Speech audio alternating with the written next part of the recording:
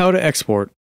If you're connected to Wi-Fi near a Mac or PC, it's easy to export recordings. Select the ones you want and hit export. You can choose to export the original recording, the ALX optimized, or both.